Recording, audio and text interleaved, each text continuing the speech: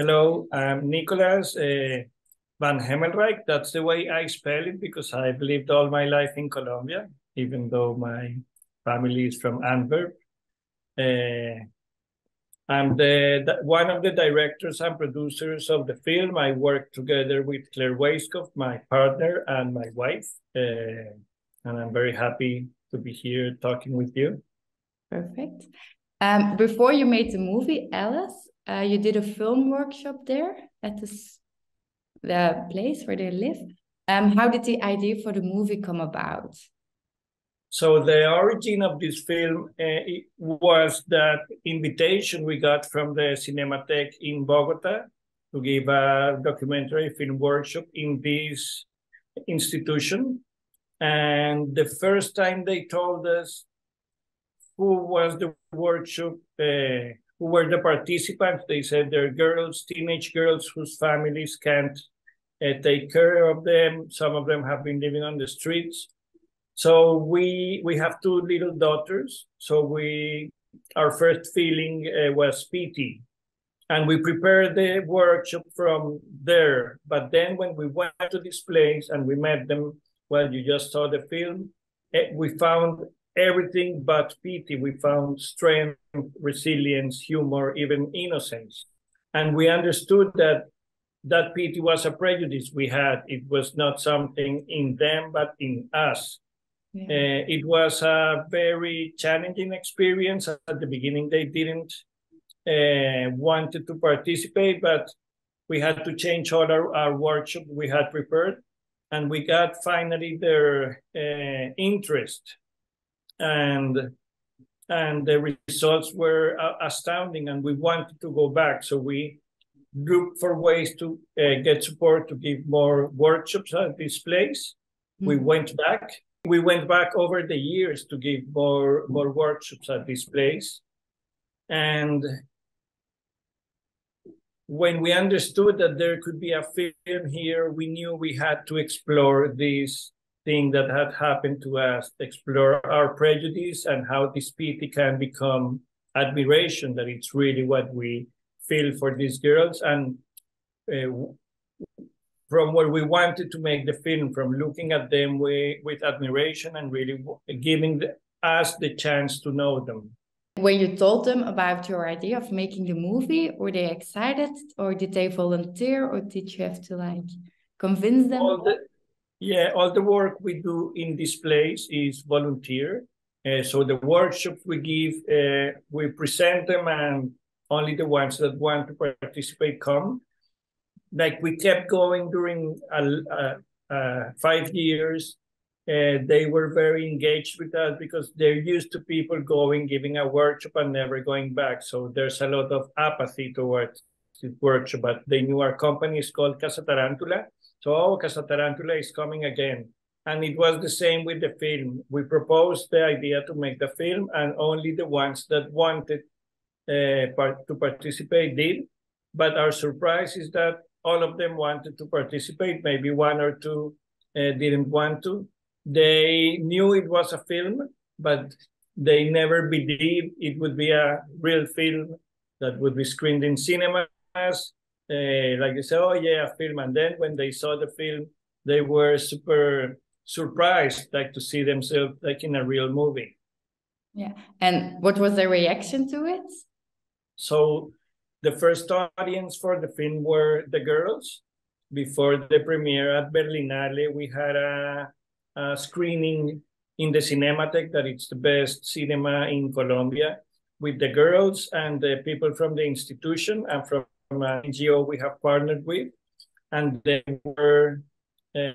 had so much fun watching the film. They laughed, they cried, and it was very nice that first time because they thanked Alice for allowing them to express things they had never been able to express before. And they were very proud of themselves. These girls, usually no one tells them they're proud of them. So they said, if the film is this good, it's because of us. So they felt proud of themselves, and that was very nice. After that, they have seen the film a lot of times with audience, and that has been also a very special experience. And I was also wondering, through imagining Alice, was it a way to make it easier to insert parts of their own stories, or did they In this use imagination? Yeah.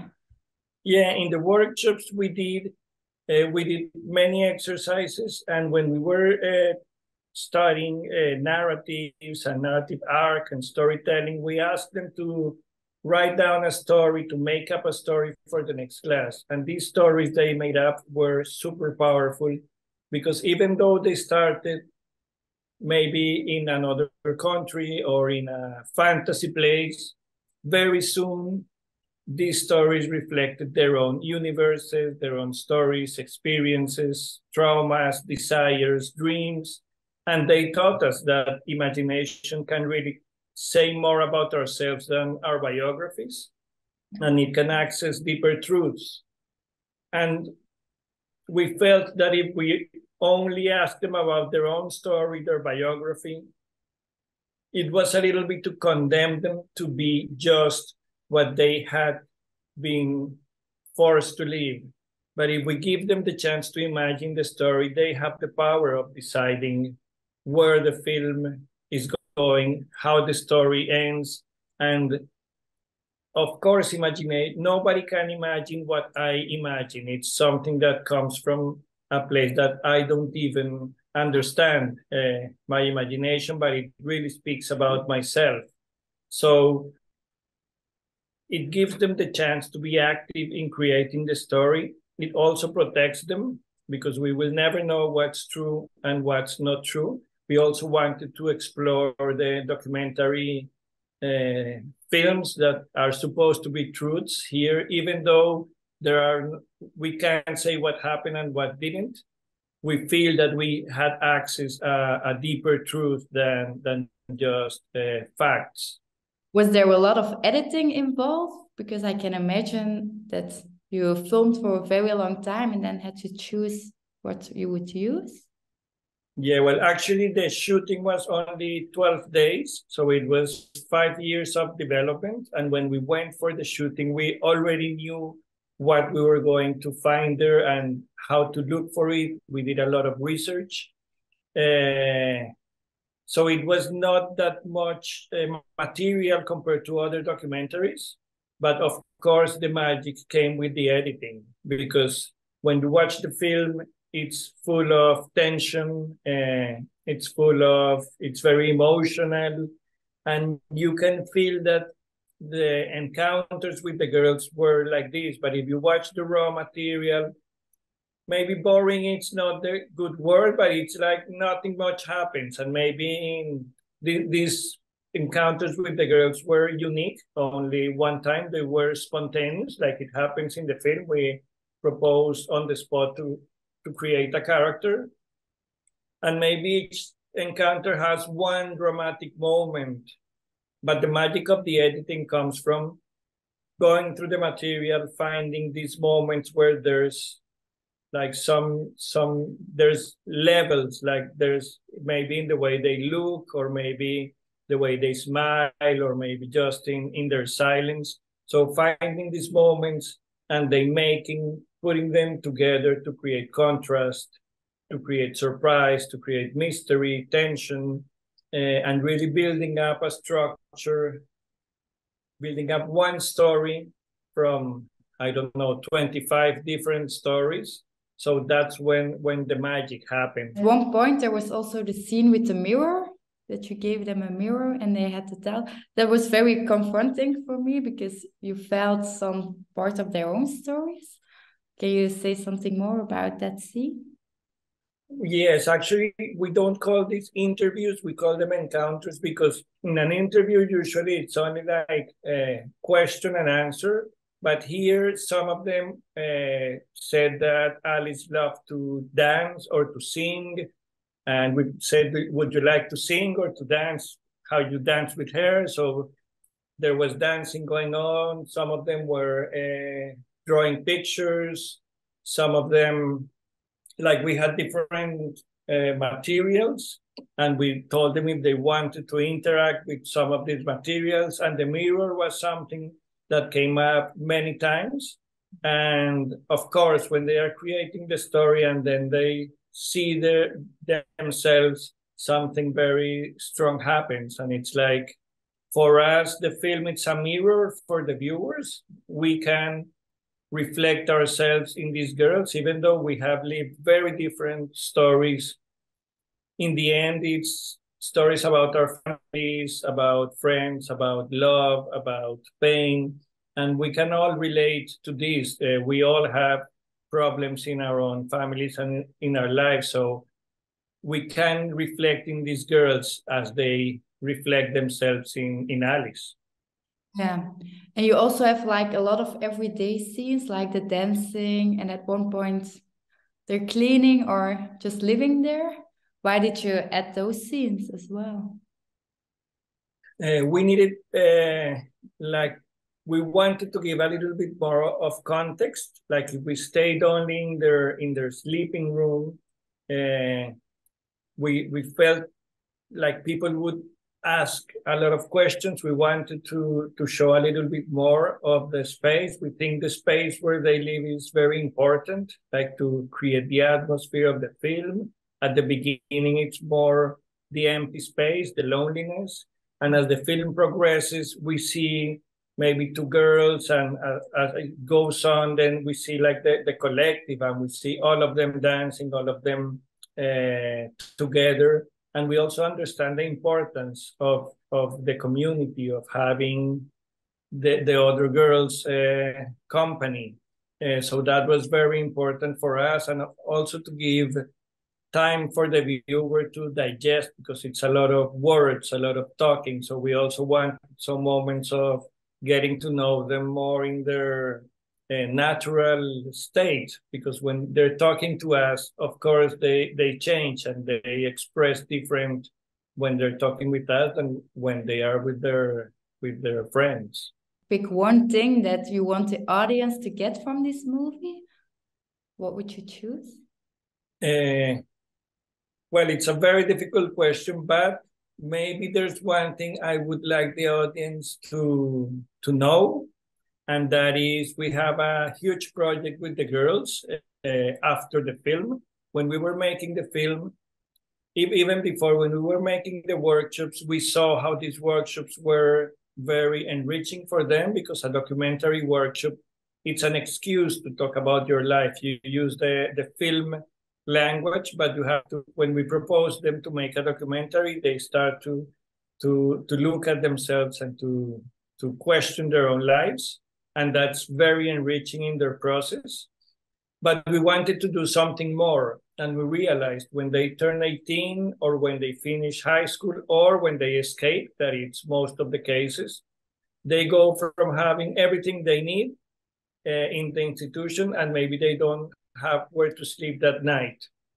And the decisions they make those first months after they leave the institution will define the rest of their lives. And like, they have to survive most of the times. They don't make the right choices because they don't have opportunities. So we partner with an NGO called Tiempo de Juego that have been working with this kind of population for 20 years. And we're making a program from where they leave the institution that first year to, it's like an integral process, but the aim is that these dreams they have, becoming a president or a singer or a teacher, when they come out, these dreams fade, like they are so far away from their reality. So it's helping them to know which are the first steps they can give towards that path. There's lots of workshops, leadership workshops. There's lawyers helping them, psychologists, and they get paid for taking part in this process. So because they need financial independence, that's the most important. So we've been working for a year. The project is called Alice Exists. It's much more ambitious than the film. It's very nice because we keep in contact with almost all of the girls, and there's new people coming into the process. So if anyone wants to know about this campaign and how to get involved, in aliceexists.com, you can find more about the girls and the process we're making with them. When I hear this, you can really say that the movie changes their lives. Did you also see an immediate effect of the movie on them? I think I did what I mentioned before about them feeling proud of themselves. Usually they are part of a population that it's invisible, that we don't want to look, that it makes us feel uncomfortable. So I think that for them being seen by people and seeing there's value in themselves and seeing other people also admire them and not only feeling pity, I think it's very empowering for them. And I've seen the process. Of course, each girl, it's a different world. Of course, it's not going to be easy, but I've seen like they believe that life can be different, and that's the power of imagination. If you can't imagine things can be in another way, then you won't be able to change your life. Many times we are not happy with the life we're living, with our job, with our couple, with things in life, but we're also not able to imagine how it could be. And as long as we can't imagine how things can be, then it's very difficult that they're going to change. So I think that's like the most important thing of the film for the girls and for us. Yeah, the power of imagination. Exactly. And I wanted to interview with the question, does Alex exist? But I think we already answered this through the website you just talked about. So yeah, maybe the best way to answer this question is using one of the girls' words. Recently in an interview, a journalist asked her, what do you feel towards Alice? And the girl answered like, toward the Alice of the film, I feel nostalgia because it's someone that it's not here anymore. It's someone I put a lot of things into, but she's not with me anymore because now I'm building up another Alice, the one I want to build and not the one I had to live. And I think that answer was super powerful. And as the girls say in the film, most of the girls, I do believe Alice exists not only in Bogota, but all around the world. Okay, perfect. Okay, I want to thank you for taking the time to speak with us. And hopefully next time we will be in Belgium and we can meet face to face. That would be lovely. Thank you very much, Nina. I'm very happy the film is there. I'm very happy that people are watching the film, and I hope there's more opportunities in Belgium for the film to be watched. Thank you. Thank you for making it.